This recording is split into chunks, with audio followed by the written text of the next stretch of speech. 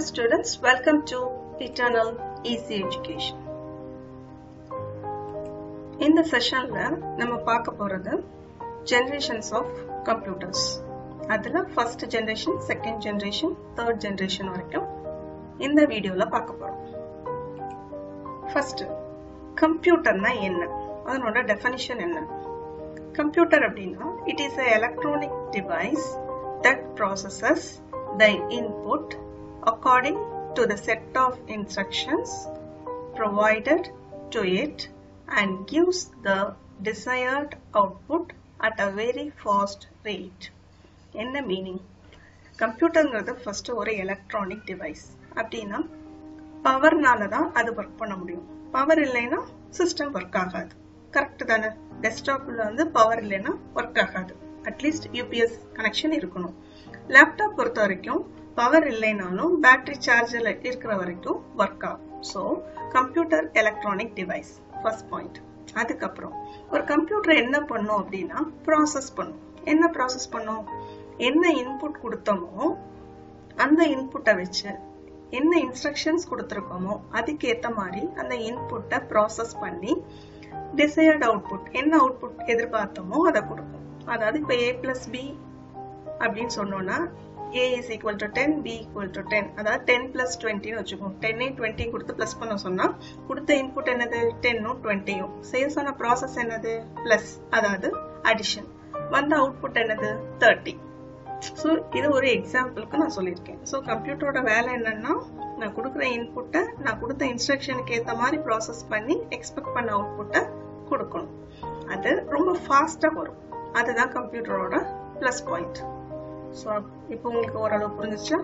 அதுக்கப்புறம் கம்ப்யூட்டர்ங்கிறது ஹார்ட்வேரா சாஃப்ட்வேரா? இது ரொம்ப பேருக்கு இருக்க டவுட். என்னவா இருக்கும்? ஹார்ட்வேரா சாஃப்ட்வேரா? முதல்ல ஹார்ட்வேர்னா என்ன, சாஃப்ட்வேர்னா என்ன? ஹார்ட்வேர்னா பிசிக்கல் பார்ட். பிசிக்கல் பார்ட்னா இப்போ மானிட்டரையோ சிபிஓவோ கையில பிடிச்சி தூக்கி ஒரு இடத்துல இருந்து இன்னொரு இடத்துக்கு நகர்த்தி வைக்கிறோம். அதுதான் பிசிக்கல் காம்போனன்ட். நம்மளோட டெஸ்க், பெஞ்ச் எல்லாமே ஹார்ட்வேர் தான். அப்ப சாஃப்ட்வேர்னா என்ன? ஒரு கம்ப்யூட்டர் ஆன் பண்ண பிறகு சிஸ்டம் ஒர்க் ஆகுதா அப்படின்னு கேட்டா என்ன பண்ணுவோம்? சிஸ்டம் ஆன் பண்ணி பூட் ஆகுது, அதாவது ஒரு விண்டோஸ் ஒரு ரவுண்ட் சுத்திட்டே இருக்கும். அதுக்கப்புறம் விண்டோஸ் ஸ்கிரீன் ஒரு ஸ்டார்ட் பட்டன் வந்துடும். அப்பா என் சிஸ்டம் வேலை செய்யுது அப்படின்னு சொல்லுவோமா? அதுதான் சாஃப்ட்வேர். எது கம்ப்யூட்டருக்குள்ள இன்ஸ்டால் ஆகி இருக்குதோ அதுதான் சாஃப்ட்வேர். அப்ப கம்ப்யூட்டர் ஹார்ட்வேரா சாஃப்ட்வேரா? கொஸ்டினுக்கு ஆன்சர் என்ன? It is a electronic device, so it is a hardware. நம்ம கம்ப்யூட்டர் சயின்ஸ் ஸ்டூடெண்ட் ஆயிட்டதுனால கிளியரா சொல்லணும், கம்ப்யூட்டர்னா அது ஹார்ட்வேர் தான். ஆனா it is useless without software. அதுக்குள்ள ஓஎஸ்ஏ இல்லைன்னா கம்ப்யூட்டர் வாங்கி சும்மா ஒரு மூலையில வச்சிட வேண்டியதான். அதாவது நம்ம ஒர்க் பண்ண முடியாது. So computer is electronic device, hardware part. ஆனா சாஃப்ட்வேர் இல்லைன்னா யூஸ் இல்லை. சோ நான் என்ன பண்ணணும்? கம்ப்யூட்டரை வாங்கிட்டு அதுல என்ன தேவையோ அந்த சாஃப்ட்வேரை இன்ஸ்டால் பண்ணணும். அப்பதான் அந்த கம்ப்யூட்டர் டிவைஸ் எனக்கு யூஸ் ஆகும். சோ இப்போ ஹார்ட்வேரா சாஃப்ட்வேரா கேட்டா பதில் சொல்லிடுவீங்களா? ரைட். இந்த வீடியோல நம்ம பார்க்க போறது ஜெனரேஷன்ஸ் ஆஃப் கம்ப்யூட்டர். ஜெனரேஷன்ஸ்னா என்ன? ஒரு ஸ்டேஜ்ல இருந்து இன்னொரு ஸ்டேஜ் டெவலப்மெண்ட் தான் ஜெனரேஷன்ஸ் சொல்லுவோம். இப்ப மொபைல் சிம் வாங்கும்போது ஃபர்ஸ்ட் ஜெனரேஷன், செகண்ட் ஜெனரேஷன், இந்த mobile fourth generation 4G support பண்ணும் அப்படின்னு கேள்விப்பட்டிருக்கோம். அது என்ன 4G சப்போர்ட், 3G சப்போர்ட்?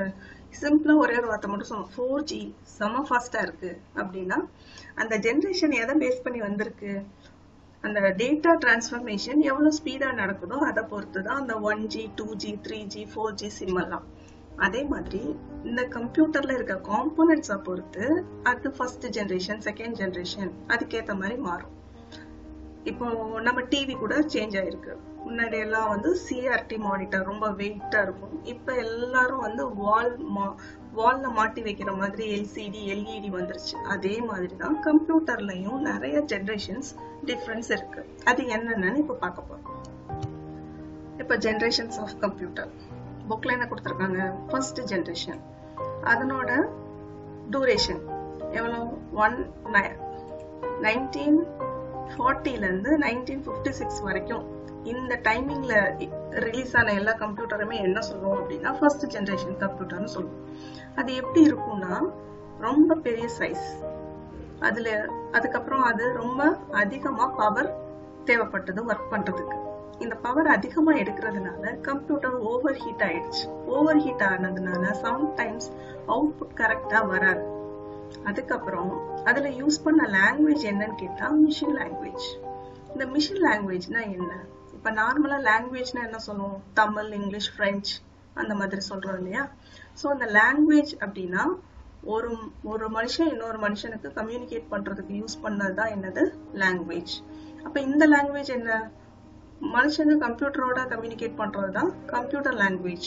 உங்க 11th ஸ்டாண்டர்ட்ல C++ ப்ரோக்ராமிங் அப்படின்னு படிக்க போறோம். அதுதான் computer language, one of the computer language.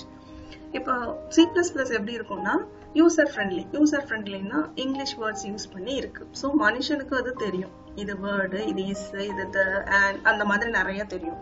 ஆனா மிஷின் லாங்குவேஜ் அப்படின்னு சொன்னா மிஷினுக்கு புரிஞ்சது மாதிரி தான் இருக்கும். மிஷினுக்கு என்ன லாங்குவேஜ் புரியும்னு கேட்டா நம்மளோட கம்ப்யூட்டர் ஒரு டிஜிட்டலைஸ்டு மிஷின். ஸோ அதுக்கு 1-0 தவிர வேற ஒண்ணுமே தெரியாது.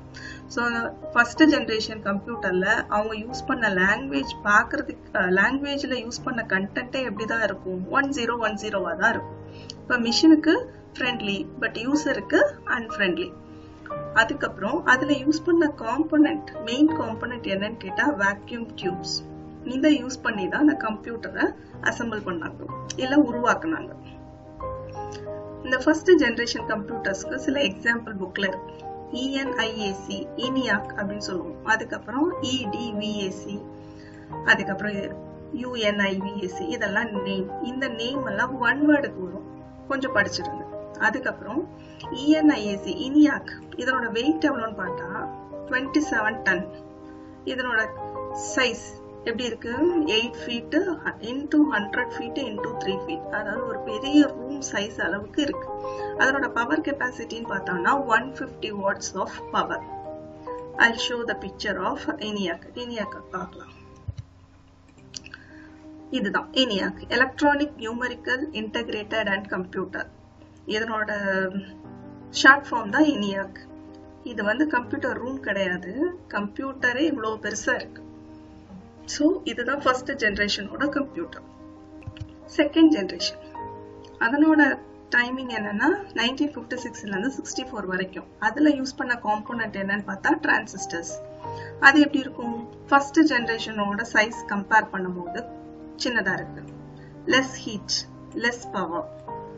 அதுக்கப்புறம் அதுல யூஸ் பண்ணது punched cards, batch processing, multi programming. இந்த கான்செப்ட் எல்லாம் செகண்ட் ஜெனரேஷன்ல யூஸ் பண்ணிட்டாங்க. இது என்னன்னு நான் எக்ஸ்பிளைன் பண்றேன். அதுக்கப்புறம் மிஷின் லாங்குவேஜ் ஏற்கனவே நம்ம பார்த்தோம் இல்லையா? Machine லாங்குவேஜ்னா machine friendly.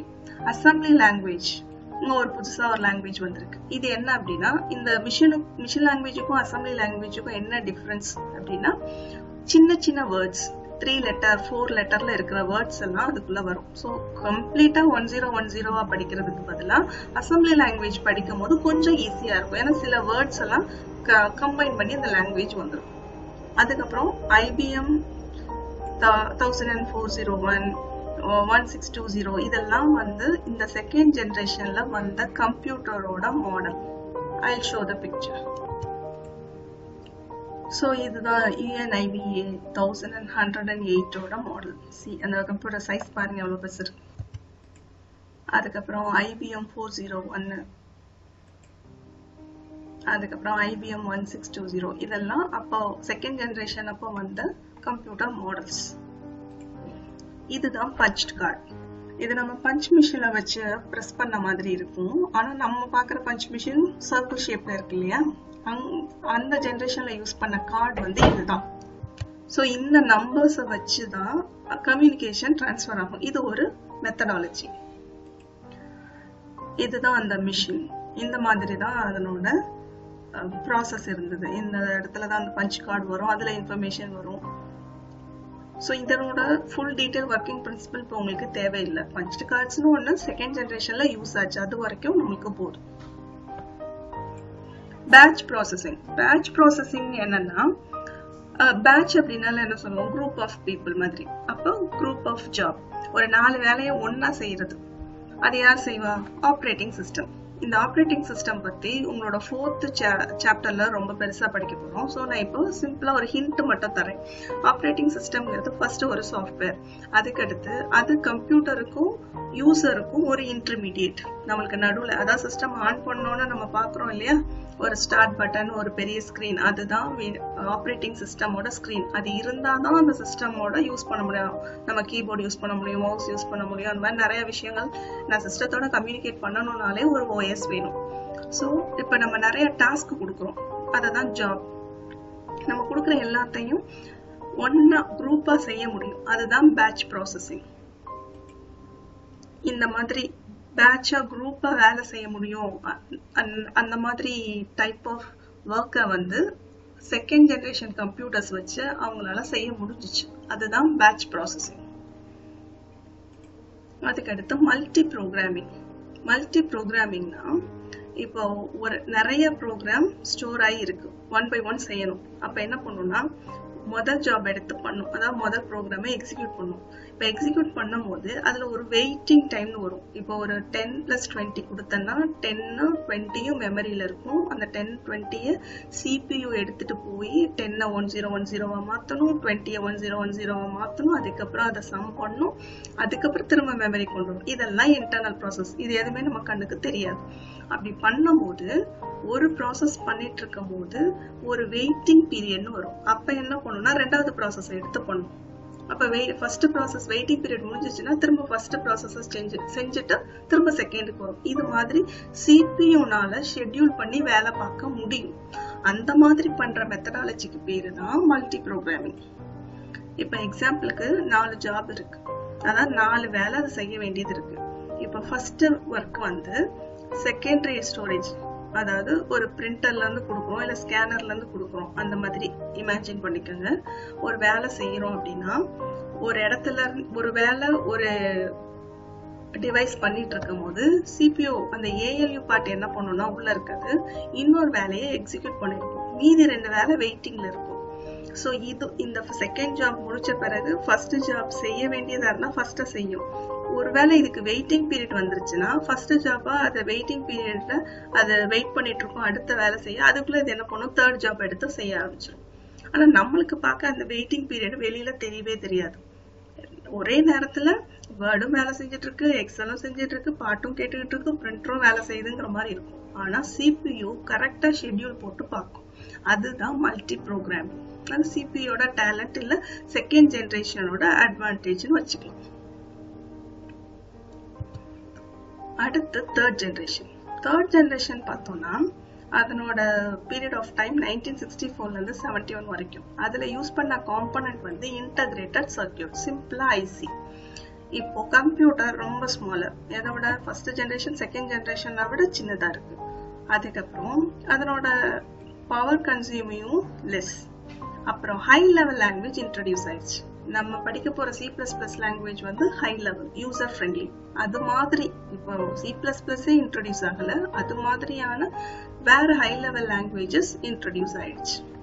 அதுக்கப்புறம் இதுல யூஸ் பண்ண example model computers IBM 360, Honeywell 6000 இதெல்லாம் வந்து இன்ட்ரடியூஸ் ஆன மாடல் கம்ப்யூட்டர்ஸ்.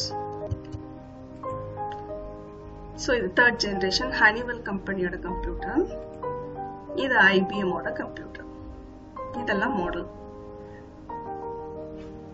ஸோ 3 ஜெனரேஷன் பார்த்தோம். ஃபர்ஸ்ட் ஜெனரேஷன் நம்ம செய்ய வேண்டிய நோட் பண்ண வேண்டிய விஷயம் அதனோட பீரியட் 1940 to 1956.